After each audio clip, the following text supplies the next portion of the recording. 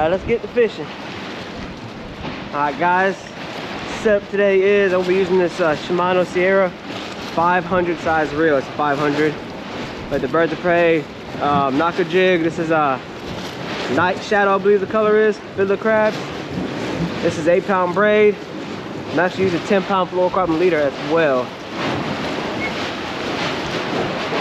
And it's a freezing morning. Woke up with 32 degrees or 33 degrees outside. Me and Sean are trying a new spot. Oh damn. Oh, it's warm in here too. Right. What the hell is that getting me? Wow. If I hear any chanting, I'm out. It is so warm in here. Oh yeah, I don't care if we catch it. We can just stay right here. Yeah, I'm about to take my, oh, we can get out right there too, if we need to.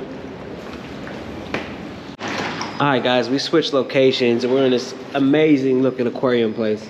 Just the way the light comes in here, you see all these fish in here? It's pretty epic.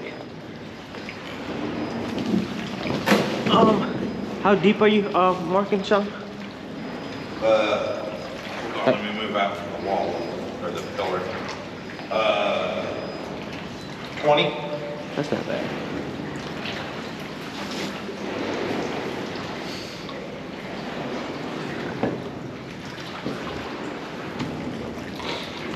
This place is just crazy. God, it feels so good in here. Oh, look at those mullet. Holy crap, those are some big old mullet. Look at those guys. You see them? Yeah. Big old horse mullet. Fish on. Look at them down there swimming. Big old pinfish. Sean, look at this pinfish. Hold on. Look at this. That's a pinfish. What is it? Pinfish. Oh. Freaking huge. Probably one of the biggest pinfish. Not one of them. I caught one big one offshore, but dang sure stood.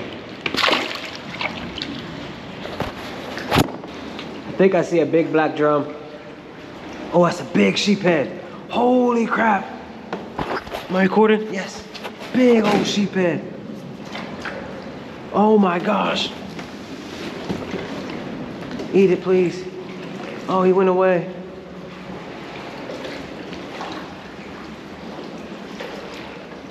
I don't know if you guys saw him on camera, guys, but holy crap, it was a big one. Oh my gosh. Look at him, sheephead. There's that school again.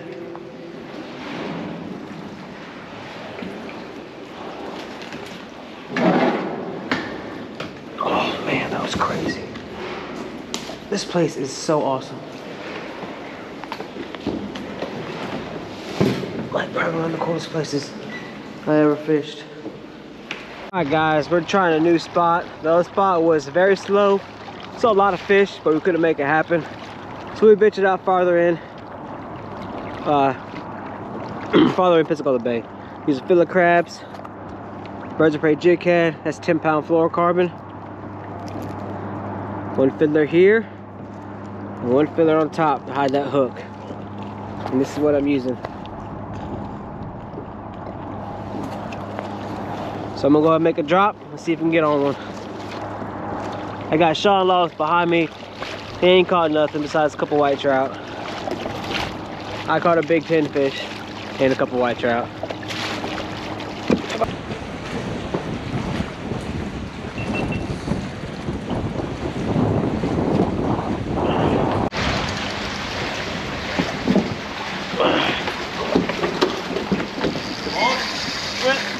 Oh. Finally. Drum? Nah, big sheep. Real big sheep. Holy crap, this guy's huge. You can net him? I got him. I gotta remember, I got 10 pound fluorocarbon leader. This is a stud. Please say I'm recording. Okay. I spent all day trying to get this. This guy's a good one. Oh, he ain't that good, but he's good. Look at this guy.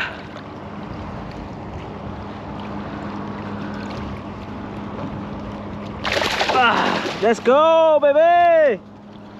Finally, guys, finally. Over 20? He's probably right at it.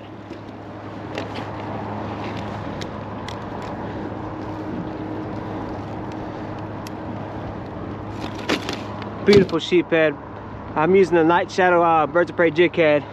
Finally caught one today, man. It's been a struggle. We tried another spot, but this spot seemed like it's starting to pick up. That tides are moving, starting to move, so we're starting to get on some fish now. Hopefully. Using these Eagle grip pliers work great for these sheephead.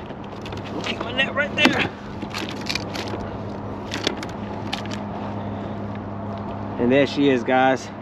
Beautiful Pensacola sheephead, man. I love this time of year, getting on these fish.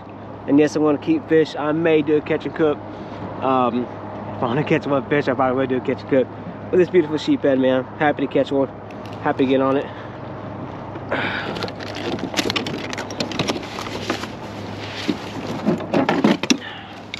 Now I'm gonna use this Rogue Endeavors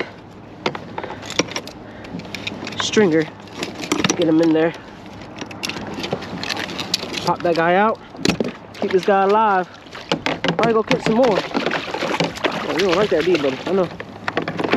Let's hope I don't get sharked, because that would be bad. Guys, it's a rough time out there today. Slow bite. We've seen plenty of fish. I'm trolling on the way in. I'm not expecting to catch anything. It's kind of shallow here, but you never know. Bull red could be running through here. Sometimes they do. But as I was saying, slow bite. Ended up catching one nice keeper sheephead. Lost one. It was a grind all day, but I think I'm about doing a little catch and cook. Haven't had sheephead sashimi in a long time. I think I'm gonna pair some up. He's still alive, so when I start packing up, I'm gonna go ahead and bleed him. Get a bag of ice. Put on my ice, bleed him for a while, clean him up. Go make some fresh sashimi sheephead. It's delicious. Get some sushi rice and some fresh wasabi. Let's make it happen. All right, guys, welcome back in the kitchen. We're gonna start off by making our sushi rice. Start off with 2 cups of rice. Measure them out with a measuring cup. Put it in the rice cooker.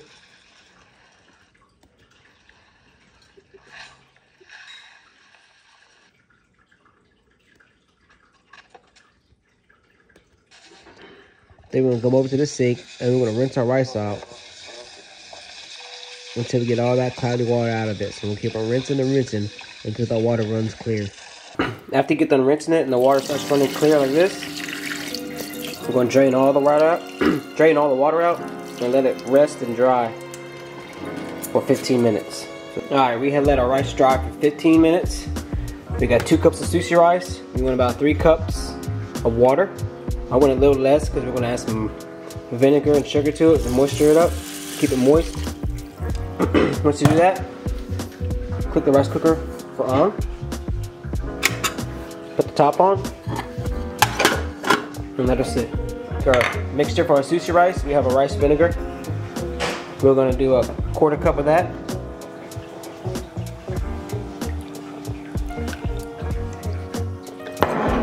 Right to the top. I'm going to be very careful not to spill none. And I did. Spilled just a little bit of it. I'm trying to record and do one hand. Then we're going to do, excuse me. Then we're going to do one tablespoon of white sugar. 1 tablespoon. I'm going to do a little bit of salt.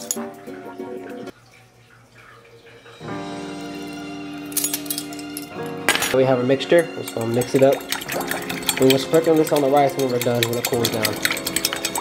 Alright guys, now that we have our sushi rice in a bowl, in a clear pan, it'll be very sticky.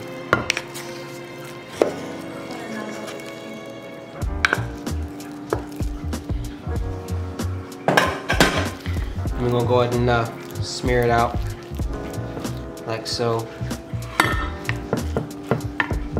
We're gonna go and cool it off too pretty good because you don't want it to get mushy. That's what they say. And we're gonna take our mixture we made earlier. We're gonna get this all on the rice. You kind of want to fan that on, so you just pour it over the spatula.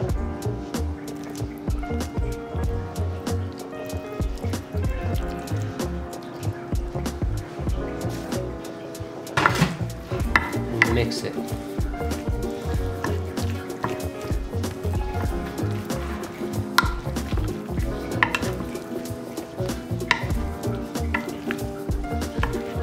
Let that cool off, and we'll get all our fixings ready. Our fish, our crab, our avocado, cucumber, cream cheese.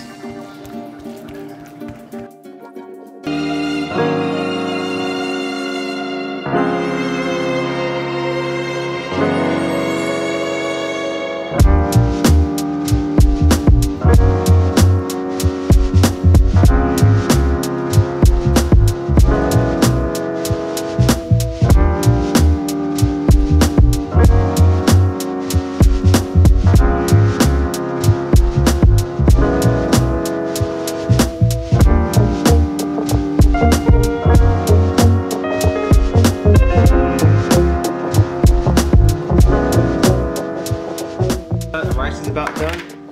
We're gonna go ahead and get our sheephead ready. We'll make some sushi rolls, some nigiri, and look how white this meat is. We let our fish. I actually kept it on ice for 2 days, so that meat firmed up quite a bit. Now what I'm gonna do, I'm gonna take it, I'm gonna cut it in long strips. Make it long enough to fit in the sushi roll. Just like this. I'm using my sword fillet knife. If you're interested in these knives, I will put a link down in the description. You can check them out. All right, we got a nori, so also known as seaweed. We'll place it down on the bamboo wrap, which is wrapped in saran wrap to make it easier. We take our rice. What we're gonna do is gonna just smash it on here. It's pretty much all the way on the seaweed paper.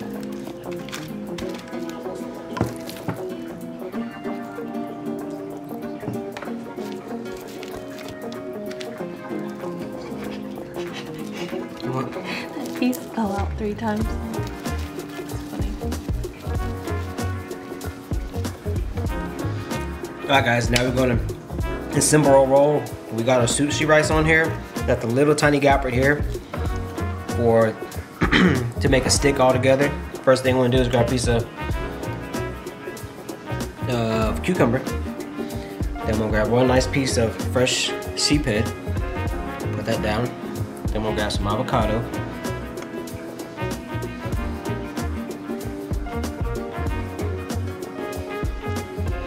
Rinse my hands off. Now what you want to do is take this wrap and this is for you. I'm gonna take this wrap and I'm gonna fold it over like this. And you want to take that seaweed, you want to grab it, tuck it in, and pinch it in with the wrap. Use the bamboo to your advantage. And keep on rolling. And make sure you pull this out when you do it. Just keep on rolling.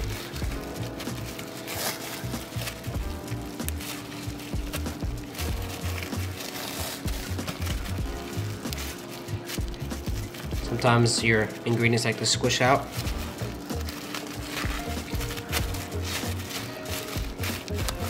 Take this, bring it down, and voila. And there's your sushi roll. You want to get you a very sharp knife. That's why I have my sword knife, very sharp knife. So first thing we're gonna do is cut it down the middle.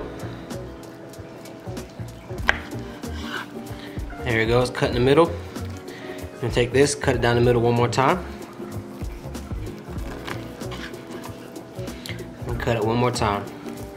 Take your time when you're cutting these.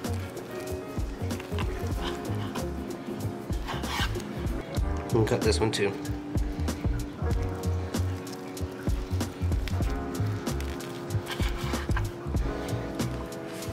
Now I'm gonna get a plate and plate these bad boys up.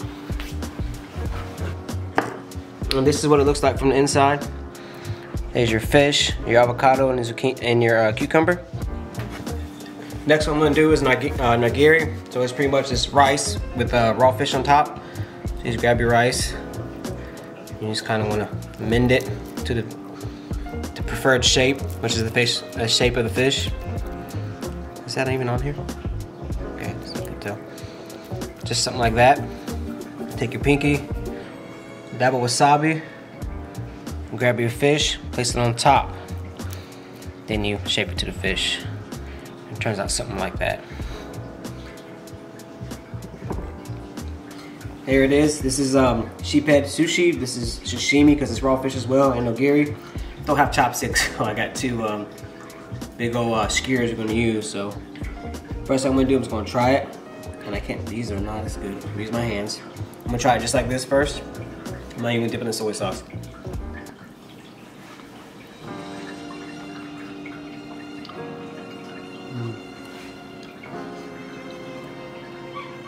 That is really good. Fresh. I did good on the rice. Now if you have any questions about this, I make plenty of YouTube videos on how to make sushi rice or how to roast sushi. It's fairly easy. So easy I can do it. So if I can do it, you can do it. I cooked raw fish before. Once the sheephead was delicious. I did it with Spanish mackerel and I did it with pompano. And this is the type of my favorite. It's called nigiri. This is the soy sauce.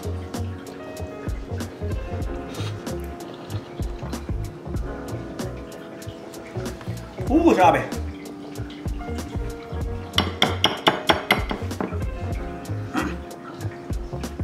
Wasabi shake. I love wasabi too. I hate hot food, but I love wasabi. And this is it, guys. Hope you guys enjoyed this video. If you like it, please give it a thumbs up. Don't forget to subscribe. And thanks for watching, guys. Later.